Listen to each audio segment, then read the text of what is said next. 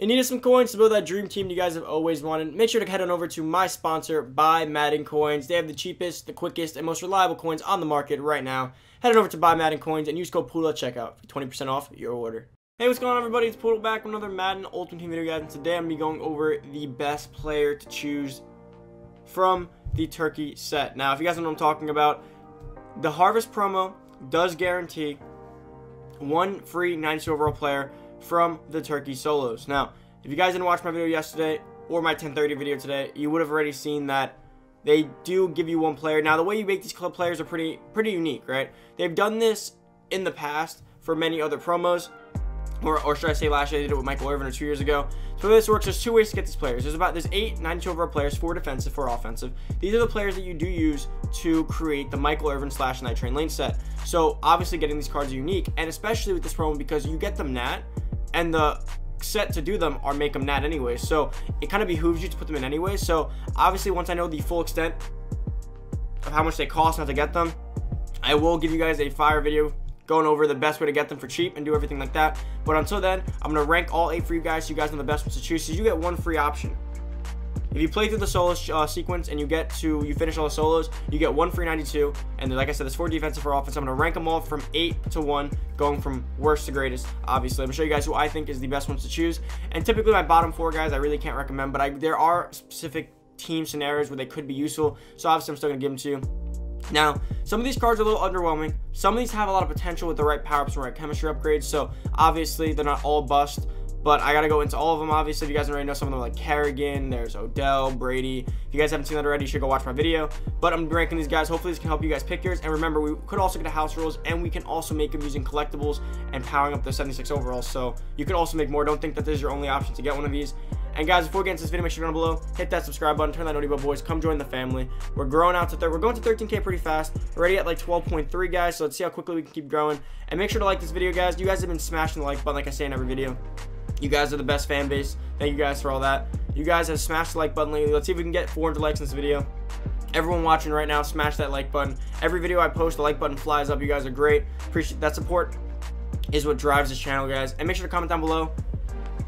Give me your top 4. I want to hear everyone's top 4 to see how much you differ from mine. Now, guys, let's head over to the screenshots, show you guys all the players, and rank them from 8 to 1. All right, so coming in at number 8, we got Ryan Kerrigan, guys. Now, I didn't want to put him this low, but when you relate him to other cards you could get at his value, he's probably not worth it. He's 6'4", 77 speed, 83 excel, 83 strength, 90 tackle, 93 play rec, 82 block shed, 91 power move, 84 finesse move. Now, the finesse move and the power move is amazing. He's a great pass rusher. The play rec's amazing. The tackle's amazing. But the block shed's really low, and I kind of need an outside linebacker to help me in the run game. And he only has 77 speed. So for me personally, in my opinion, I typically rush Lawrence Taylor, and quite honestly, guys, for me, my outside linebackers, I only rush one of them. So I have Lawrence Taylor, who's a better version of this Ryan Kerrigan, and not to mention, he should be getting an upgrade pretty soon. Ryan Kerrigan is a little too slow for my liking, and if he ever gets put in zone or anything, he's going to be too slow. And in the run game, he's going to be too slow. He's going to easily get ran around, and his block shed's not too great. So that's why I can't put him that high, because I feel like there's not much potential for growth with him, especially since I don't think he'll get many better cards for quite a while. So you're going to kind of be stuck with this. And if his next card was coming soon, he could be great with the block shed and speed higher. But for the time being, this is what you're going to be stuck with. Now for the next guy. Now for the next card at number 7, we got Zach Ertz. Now, similar to my critique on his MUT Superstar card, he's a little too unathletic for my liking, but he does have some really redeeming qualities now that he has an 81 speed. My only issue with his 81 speed is going to be that this might be the last card he gets for maybe till after Christmas. So this card's going to have an 81 speed, which for me at tight end right now is already too slow. I think Kittle at an 83, 84, 85 in that area, depending which one you have, already is like a little sluggish. So Zach Ertz definitely doesn't feel much different. His catching's amazing. He could be a great red zone threat, but at this point in the game, I'd much rather use my Moss or something else as a red zone threat than get a really slow tight end. His route running is phenomenal, but his speed's not too great. Now, don't get me wrong, guys. Out routes with Ertz could be overpowered because as long as he has the great route running, he could easily get around linebackers and still get you like 5 to 10 yard gains, but he can't break the big run. But other than that, if his run block was like an 80, guys, I could fully be on board with this card. But his run block's too low, so he's strictly a receiver, which kind of sucks in that case because since he's strictly a receiver, you want more speed out of him. All right, coming in at number 6, we got Tom Brady, who I've commonly called on this channel Tom Bradley, but people get really confused when I do that. So he's 6'4", 55 speed's horrendous, but it's Tom Brady, right? So we're not expecting speed. 88 throw power is kind of what sold me against this card because I have Lamar Jackson, right? His throw power is horrible.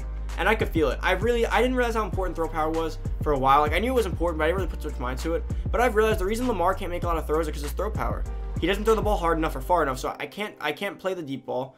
My out routes, like timing routes, need throw power. That's a fact already. Like, I've learned why can I throw a seam route to my tight end over the middle between the safeties. It's because Lamar throws balls that are too slow. They're ducks. So by the time they get there, the safety can react, especially with the way the game is now with a lot more speed, a lot more zone.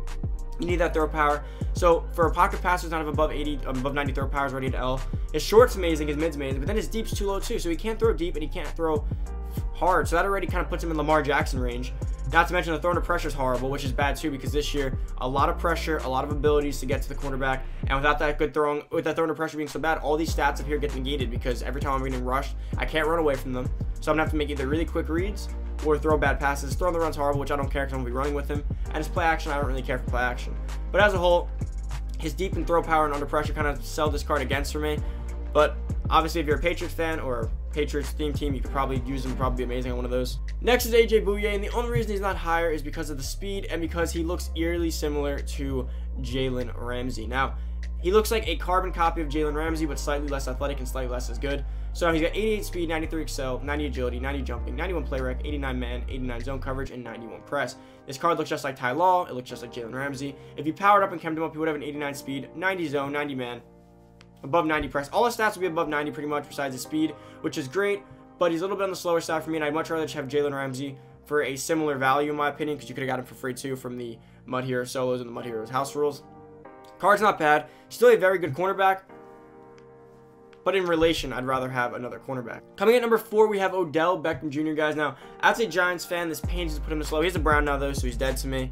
But besides the point, I'm a huge Odell fan, but the stats, I don't know what it is about Odell cards. They never give him correlating stats. He's 5'11", so he's already tiny, right? So if you're tiny, you need amazing route running, and you need great speed.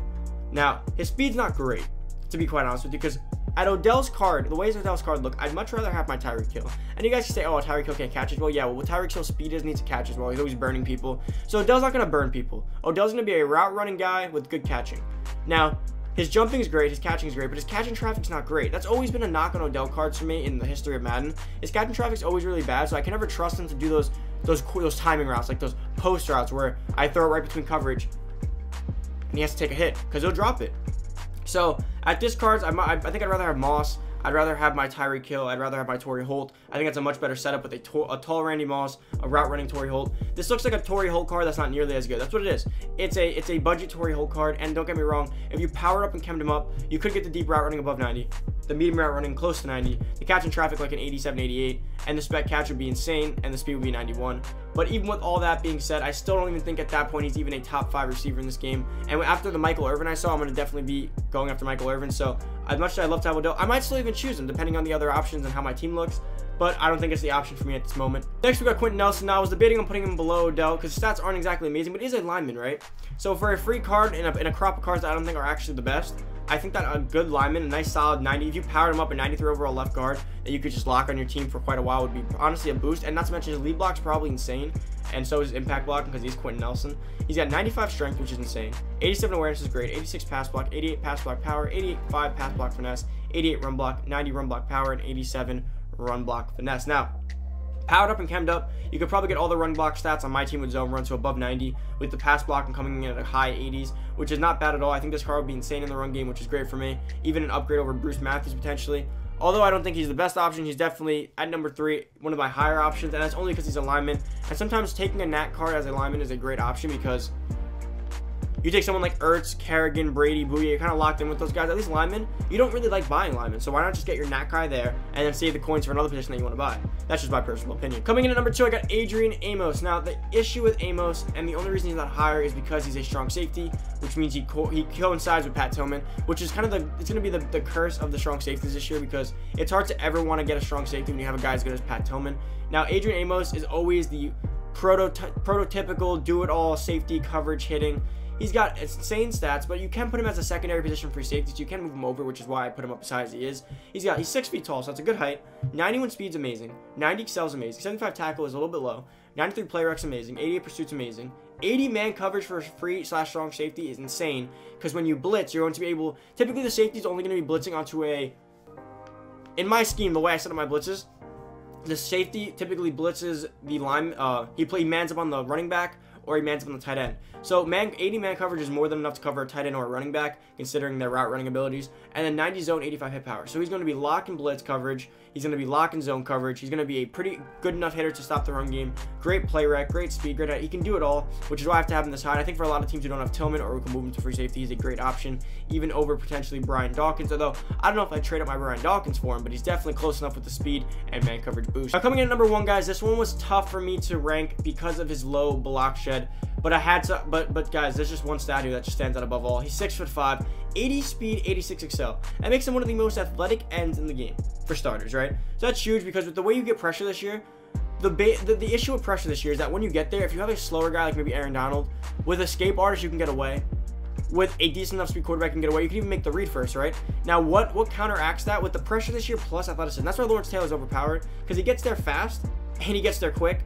And then once he gets past the line of scrimmage, he's pretty much sacking the quarterback. So Joey Bosa is going to be a similar guy with 80 speed, 86 excel, 86 strength, 78 tackle, 91 play rec is great. 79 block shot is low, but powered up and camped up, you can probably get that's like an 82, which is usable. Although I don't appreciate how it is in the run game. It's still you can't counter. You just can't go against the fact that he's an 88 power move and a 96 finesse move, guys.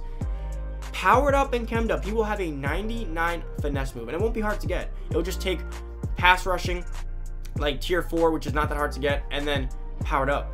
Guys, he's going to have a 99 finesse move, which means he's going to be a pass rush god. Now, see the issue with all the other cards, although the other cards might be more well-rounded than Bosa, none of the other cards become gods, right? Like Amos is a good zone guy, good hitter. Nelson's a good blocker. Odell's a pretty good route runner speed combo. Boye is a pretty good cornerback. But none of them have godlike stats. Like none of them have a high 90 stat, a high 99 stat. Bosa's going to be one of the first cards in the game stock to hit 99. And don't say that, oh, my theme team, no. I'm saying like just powered up with a few chems, he's going to quite easily get to a 99 finesse move and above 90 power move. Guys, this card's a monster. I think I might have to even take him out of my thing. I might have to replace Cameron Jordan with him. I'm going to be probably taking him or Nelson or Odell just because I'm an Odell fan. I still got to always keep him in the options. But if we can get more than one, I'll obviously be taking Bosa no matter what. I think he's one of the best options in this game. And I hope this helps you guys. Let's head back over to the Madden screen to close out this video. Alright guys, so that is about it for the video. I hope you guys did enjoy. I hope this helps you guys with your ranking needs and who should take, because you are going to be faced with this option pretty soon, as early as today if you want to get the solos done. But guys, that's about it for the video. Thank you so much for watching. If you're new to the channel, make sure down below, hit that subscribe button, turn that noty bell, boys. Harvest and Christmas is upon us, guys, so come join the family so you guys can stay up to date with all your Madden needs. Comment down below your top 4. I want to hear all your opinions and see how much you differ from mine. It'll be pretty interesting to see one of my bottom 4 and your top 4. And give me a reason why if you're that different. And also make sure to spam the like button, guys. Hopefully when this video is posted, I can say like 100 likes in the first 30 minutes. That'd be awesome, guys. Can we do that? Who knows? But guys, that's about it for the video. Thank you so much for watching. I'm out. See you guys in the next video. Peace.